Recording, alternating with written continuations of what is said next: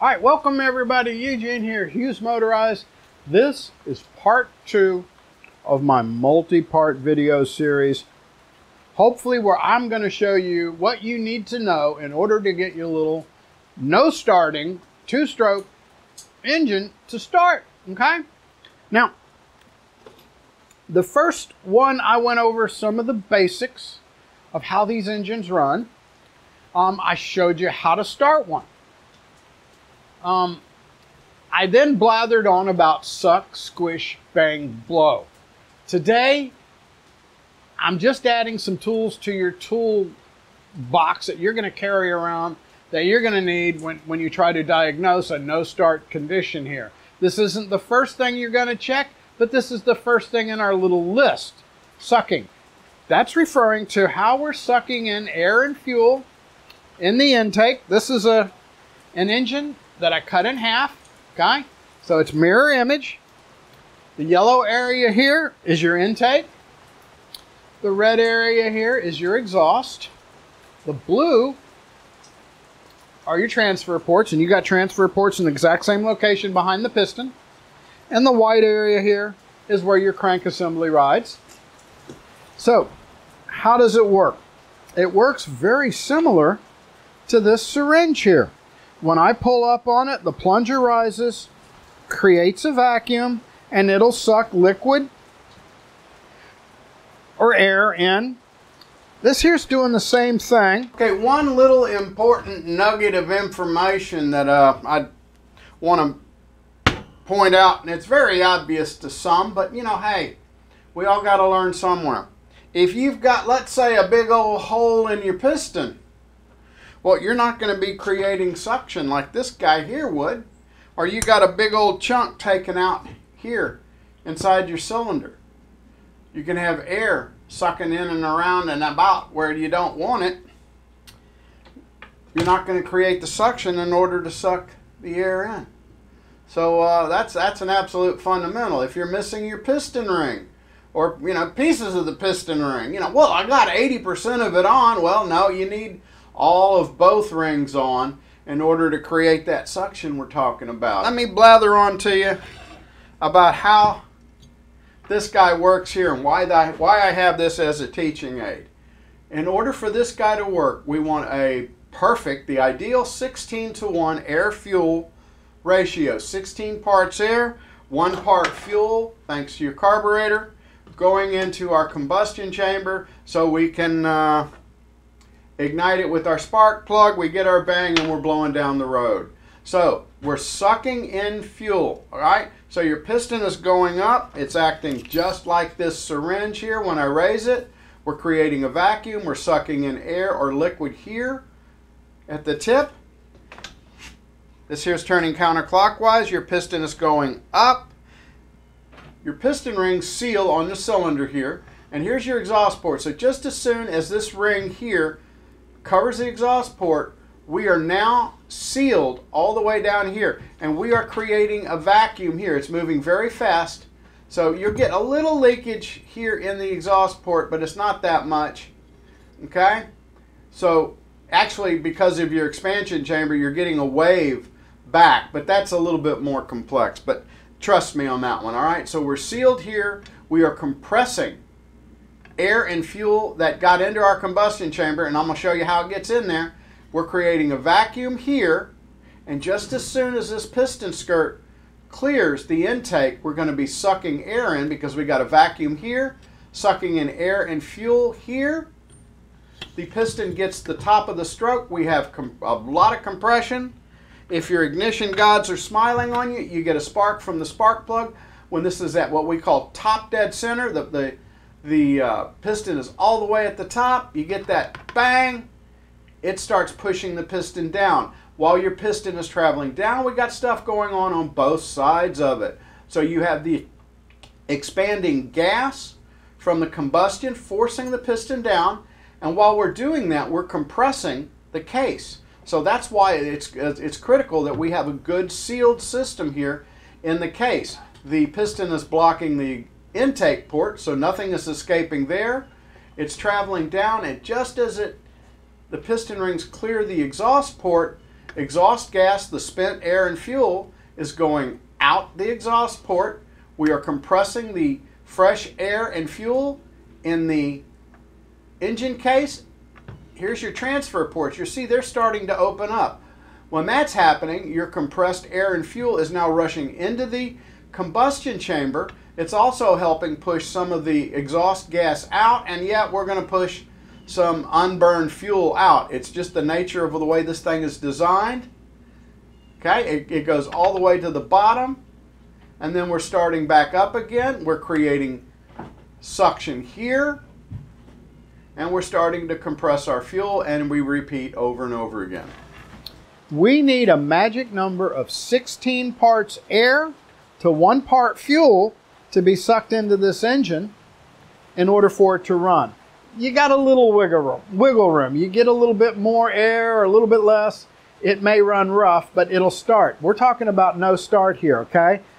If you're missing those parameters and you got an intake leak or something like that, either A, it's not going to start, period, or if it starts, it'll run bad. So I want to show you what to look for in the sucking realm of this this operation here. Okay, so we're sucking in fuel. Let's talk about that. You've got 2 areas that can be a problem. Either we're not sucking in any fuel whatsoever, or not enough, or we're getting too much gas in there. If we're getting too much gas in there, we would have a very wet spark plug. Pull it, it's got a lot of gas on it. You may have gas dribbling out the back of your carburetor here, out the air filter, dribbling out this area here with this style air filter cover. And that's a pretty easy fix. That means most of the time your problem is going to be right here. Your fuel line goes into the carburetor. You've got a little plastic float there that's filled with air. At least it should be filled with air. If it's filled with gas, there's our problem. And it rises up and it raises a little pin here to shut off the gas. So if we're dribbling gas and it's not starting, we need to clean the carburetor. And I've got a link to a video down there that you can, that's pretty good one here on servicing the carburetor, okay? So that's how you fix that particular problem. So what do we check if we're not getting any gas and our spark plug is dry after trying to start it? You look at the tip of the plug, smell it, there's no gas smell on it. That means we're not getting any gas. Well, we want to do a process of elimination. Do we have gas in the gas tank? Is your fuel petcock turned in the on position? Pull your gas line off your carburetor, and are we dribbling gas out? Put it back on real quick. Hey, don't do it around the campfire or anything like that. If we're not getting gas there, well, maybe this little strainer inside the gas tank, your petcock that goes inside the gas tank, is clogged up. I remedy that little threat by just tossing it. I only use the inline fuel filter. Okay, so we got gas coming to the carburetor. We're not getting any gas to the spark plug. The culprit would be the jet. Maybe we got something gunked up and jammed up in the carburetor. We're going to remove the carburetor. We've got this screw here next to the plunger, and we've got this screw here on the other side. Remove that, pull the bolt. You've got your main jet here. You may have a clogged main jet. And in the video showing how to service the carburetor, it'll tell you how to clean the jet. So you may just need to clean the jet. That'll be your problem there. Okay, so we've covered the fuel issues. Let's talk about what some people will call an intake leak, an air leak, and the like. That's part of our little squishing list, checklist here, okay? So, quite often the problem is the carburetor is not fully pushed onto the intake here. Now, I've removed the clamp so you can see. You've got these 4 notches cut into the throat, so I call it the carburetor, and that allows the opening to expand a little bit so you can push it in, push the intake into the carburetor. Now, this type, what I call the tubing type, it's just a steel tubing. Sometimes when they cut this thing here, they don't deburr it. No, they never deburr it, okay? So if you've got a big hunk of metal hanging off the edge of this here, that can be a reason why it's not going in all the way, and you may be sucking air in. But let's talk about the going in all the way. See that there's a little stop right here. There's an area where you can only push the intake in so far and it stops. You want to make sure that you have got this thing fully pushed onto the intake. Otherwise, you're going to be sucking air in these 4 little cuts here, and that's plenty of air that would cause this thing not to start, okay? Because you're not going to be sucking in enough fuel through the carburetor. You're going to be getting way too much air in here, and you're not going to be getting enough fuel in, okay? Now, here is a cast intake, and this one here has a shoulder on it, and you can pretty much tell when you've got it fully pushed on is that this part of the carburetor throat here is almost touching that shoulder on the intake. So that's one way to look at it. Now, some people will say put an O-ring in there, and that'll eliminate the possibility of an air leak from this area here. You know what? That's lazy. As long as you've got, and I'm too cheap to buy an O-ring, okay? As long as you've got this carburetor pushed in firmly, got it clamped tight, you're good to go. Now with this particular one here, this style here, sometimes I'll take a file and file off any extra metal, the burrs that are left from manufacturing that they don't clean off, okay? So this is a very common thing that you want to look for. That'll be a cause of way too much air entering into the engine. Another cause of it might be the intake gasket. Either the intake gasket, hey, is missing, is not installed correctly, is damaged, or our intake is simply just not bolted in tight enough. That could be a problem. Some other areas that are key to getting that 16:1 will be your cylinder base gasket and your crankcase gasket, along with your crankshaft seal. Now let me show you how you can test those using a rubber hose. Let me get this out of the way. This engine here, I blocked off the exhaust port. I got a piece of 1/8 inch steel, cut it bigger than the size of the exhaust gasket. There's a gasket on behind this here, and then I drilled holes here, and we're using this to blank this thing off. What we're going to do is we're going to pressure test the engine and see where it's leaking from, okay? So you get you a rubber hose, 3/4 inch inside diameter that will fit over the intake, put you a hose clamp on it, and then you simply blow in on the other end here, and you want to blow in and hold it and maintain the pressure, and we're going to check it for leaks. Now I've got, I'm not going to say a super high-tech solution here. This here, I can utilize my air pump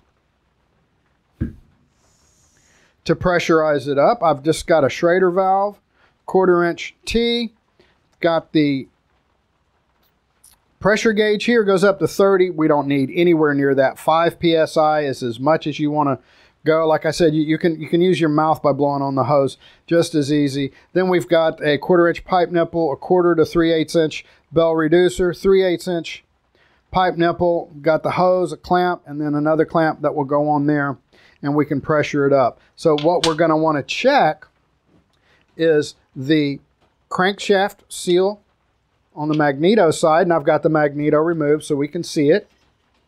The crankshaft seal here where the drive bevel gear is. We want to check the cylinder base gasket. We can do that using this method. And then, of course, we can check the intake gasket, the crankcase gasket. I've seen issues with holes in the engine case itself. where it's leaked. And sometimes you have to be a detective and search and look for these clues here. But what we can do is get us some water, put us some dish soap in it, and I'll use a little brush. As long as we're getting some bubbles in our water, we're good to go. And then what we're going to do is hook our hose up, put some pressure on it. So let's get to testing here, okay? I got my little gizmo hooked up to apply the pressure. Let's put some soapy bubbles on this crankshaft seal here.